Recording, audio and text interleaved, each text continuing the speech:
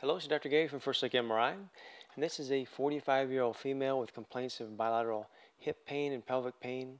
The doctor ordered an MRI of the pelvis, and things look really good in the pelvis, but there is a problem with the hips. So the hip joints look good. This is the right femur. This is the right acetabulum. There's no arthritis, no spurring of the hip on the right or left here. This is the bladder in the middle, but the patient does have a little bit of spurring from the top and bottom of this left greater trochanter. This is the outside of the femur, the greater trochanter. Here's the lesser trochanter. So some spurring from the left superior and inferior portions of the greater trochanter. Similar things on the right, a little bony spur here, a little bony spur in the bottom.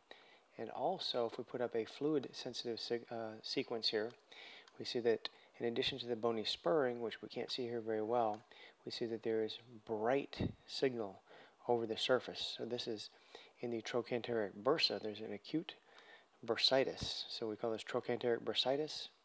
All the gluteus muscles come down here and they attach to the greater trochanter. And if there's trauma or repetitive overuse or an arthritic process like in this patient, the bursa can become acutely inflamed.